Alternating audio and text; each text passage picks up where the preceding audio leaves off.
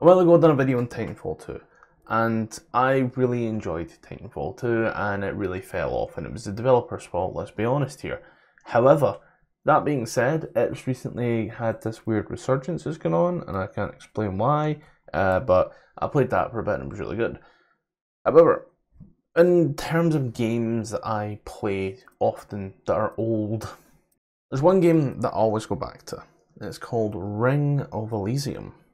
Now, for everyone who's out of the loop, Ring of Elysium was essentially a Battle Royale game. Now, I absolutely hate Battle Royales, so when I was first told about it, I was like, nah, not for me, I'm out, don't worry.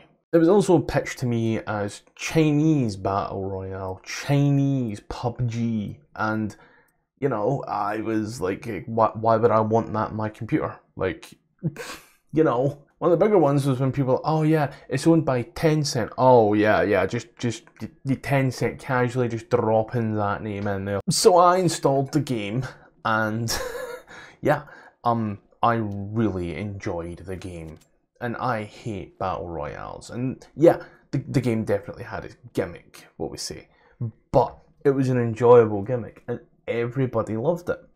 And as of December 1st, the game is going end of life. It's just being terminated. We're pulling the plug, it's gonna flatline. To be fair, it's been flatlining a while, mind you. There's currently 92 people playing the game right now.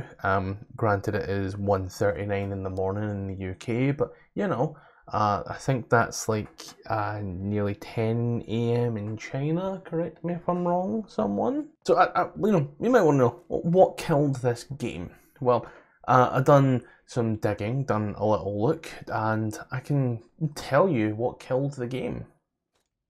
The developers. And ladies and gentlemen, it's time to get your hats off and put on some tinfoil hats, because this may sound conspiracy theory, but trust me, it's very much true. So, whilst we were playing the game, the map was called Mount Dion, or Dion, I can't quite say. I would say Dion. Now, this map was amazing because it was a snowy map. And you might think, oh, well, what's got to do with that? Well, here's the thing.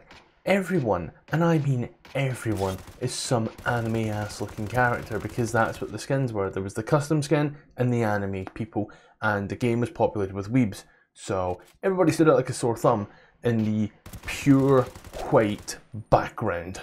For traversal, yeah, you can have cars. There was also a grappling hook and snowballs, and you just like whipped these things out your ass and went. It was great, and of course you're on a ski slope, so you're going down. Also, unlike most battle royales, instead of having a circle that constantly gets tighter and tighter and tighter where you're forced to duke it out, no. Ring of Elysium looked at the map and went, put a line here, put a line here, here, and it basically just cut the map up, and then it was like, okay, you have about 6 minutes to get out of the flashing blue zone into the not flashing zone. And if you weren't out of the flashing zone at that point, it just became damage ticks. It was like the circle goes from 100 to 0 instantly, and you are either in it or you're out of it. Now, the skill ceiling was also fairly low, so it was basically the skill floor, because, you know, all the weapons were essentially the same. It was a free-to-play game, so like, regardless of what weapon you used, it mainly boiled down to how good was your aim, how well did you know the gun's mechanic, and did you fire first? Now, rather than it being your standard battle royale fare as well, where you all duke it out, no, during the final point, a helicopter would come and it had 4 seats available. This meant that if in the final zone there were 4 groups left, one person from every zone, one person from every group could arguably escape. That was never the case, of course, but it was a possibility. It always came down to who's willing to rush that ladder first. You know, there'd be smoke grenades coming out, there'd be the snipers hiding by the trees, people running the outskirts, and someone always booked it. I was the guy that ran directly for it. It was great. Now, it also had some excellent features. For example, in the middle of the map was a mountain, and if you had time, you could go to the top of that mountain. Now, there was nothing inherently special about the top of the mountain, apart from the fact that, like, you know, you could shoot everyone and see everything, and it was very hard for people to hit you at the top of a mountain. And I think I started playing it around about Christmas as well, so one of like the funnier things I found was when people died, like in PUBG, they die and became a backpack or something, and you looked at that. This one, no. They died and became huge turkeys. That was just funny. So yeah, what would happen? You pick a loadout. You came in with a pistol, a bandage, and like 2 mags of bullets, and you just found weapons, found armor, found healing, found attachments, and duked it out. It was the best Battle Royale game I have ever played in my life. Now, when I say the devs killed it, understand, the snow map was amazing. Everybody loved it. It was beautiful, perfect, and by all accounts, you can see where they were going with this one. The second map they brought in was called Europa Island.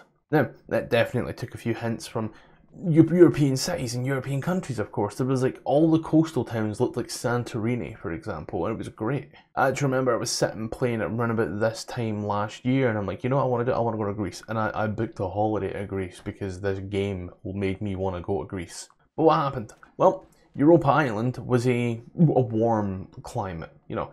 Everything in it was very much this sunshine, lollipop, seafaring, and all this good stuff. So, snowboards were replaced with BMXs and hand gliders, and instead of snow, it was basically the ash is what they called it. There was a volcano somewhere that was erupting. The problem is it wasn't very fun. In fact, it was downright boring because the terrain was uneven in weird ways. It wasn't like uneven like snowbanks. No, there was a lot of climbing and such. Firefights were just impossibly boring because of it. Yeah, there were a few fun little bits. Like there was a whole theme park in the area and some skate parks and such, as well as a huge observatory university and such.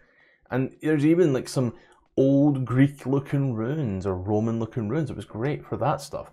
Like, there were interesting areas, but the stuff between the interesting areas was boring. And here's the thing, and you can see this on Steam charts if you zoom it all the way out. So, December 2018, January 2019, if you do your digging, that's actually when the game kind of apparently left early access. I don't actually recall it being in early access, but apparently it left it. And round about June, July is when they actually drop Europa Island. They talk about it previously, and like, oh yeah, this new highly anticipated Europa Island. But like between January and February alone, it goes from 58,000 to 37,000. Now, I can't find a reason why in the patch notes, they just updated it. They like done a patch note and boom, people left.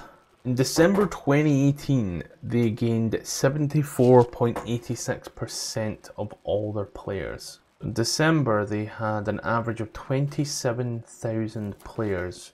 By July, they were down to 6,000. The patch notes don't tell us why, they just were patching things. And when I say patching things, I mean like they were just balancing weapons and such. There were patches upon patches upon patches. Maybe that's the reason why people stopped. Another one that I'm seeing, however, is the absolute discontent for the new map. Now, there's a ton of people, you can go onto the subreddit if it still exists, I'll be posting some stuff. Yeah, people really wanted Dion back, and the whole time, the developers were like, we're listening to the community. Well, clearly they weren't. Clearly they weren't. What's worse, in most battle royales, like say if you look at PUBG, for example, we're going to use PUBG as the main example here. If you look at PUBG, you get the option to pick the map you play upon. This is not the case here with Ring of Elysium. You're just kind of subject to the map of their whims, and 9 times out of 10 it's Europa. No one really wants Europa. It keeps coming up, and apparently there's people voting for it. However, at the same time in the subreddit, everyone's screaming, who's voting for this? We don't want it. Now, there were some cool additions added, granted. They added like a P9A, they added a few new sniper rifles. They made it so that you could majority only ever get tier 3 armor from the drops, making the drops a lot more viable. They also added RPGs, which I don't know how well that went, but RPGs were a thing for a while. But in the end, the people yearned, the children yearned for Mount Dion. And it fell upon deaf ears. And now, if you, currently, by the time this video is up, you won't be able to, but now, if you play, you are playing against bots, because when they couldn't fill a lobby all the way, they put bots in. And in early game, when you're trying to get the drop on people, you know, you really wouldn't notice. In late game, if there were a bot around, you'd notice. And, you know, it's simple to show. You can see it. Like, their movement is almost erratic, but also, like, you can stand in front of them and they won't shoot you for like a good 30 seconds. Where losing this absolutely amazing game. I honestly myself, I loved this game. I only have like 100 odd hours or so, but you know, for a game where each round lasts 20 minutes and it is a fun, quick 20 minutes.